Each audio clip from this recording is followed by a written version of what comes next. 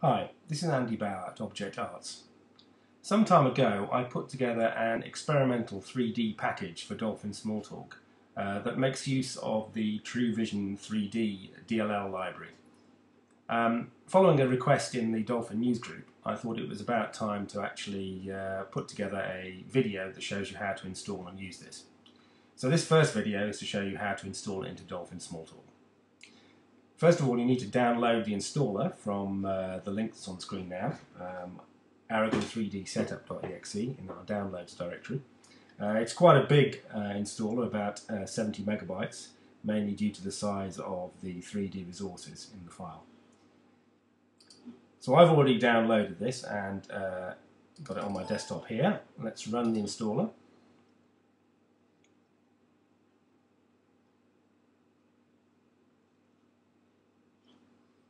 Okay, well, let's next through this. Now I'm going to choose to install it into a slightly different directory because I have several versions of Dolphin on my machine. So I'm installing it into my 6.1 beta 2 directory. And let that run.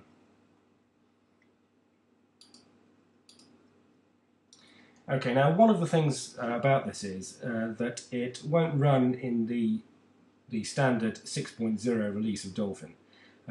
You will need to have 6.1 beta 2, which unfortunately means that at the moment, since there is no community edition version of this, community edition users won't be able to make use of it. But if you're a professional user, download the beta 2 version and launch that. And then the first thing you need to do is to install a small patch file. If you choose File in and go to the directory where your image is locating, which is where you would have installed the Aragon 3D package, you should see these two new directories, Aragon 3D and TV 3D. Open the TV 3D directory and file in this patch file, 6.1 B3 patch.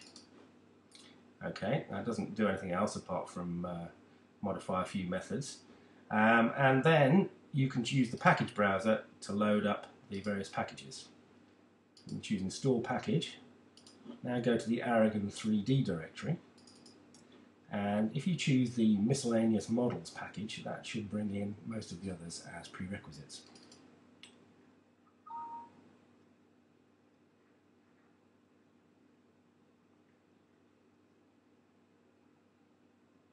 Okay, close the package browser. Now in the system folder, if you look in Sample Applications, you should see a new icon, Aragon 3D. Double click that to launch the platform. And here we have it. Over here we have the 3D window. It's currently running at frames per second of about 300. You should find yours will run faster than this, depending on the speed of your computer.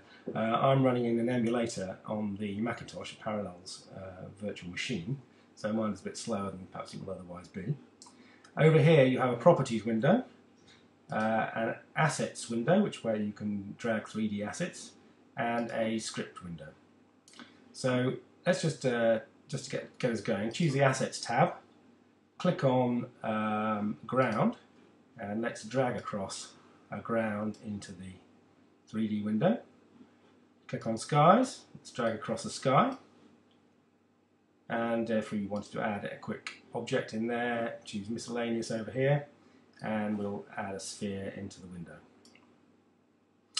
Okay, that's probably enough for now. It's showing you how to get the system up and running, and I'll put together another short video which takes you through the various controls for using this Aragon 3D platform.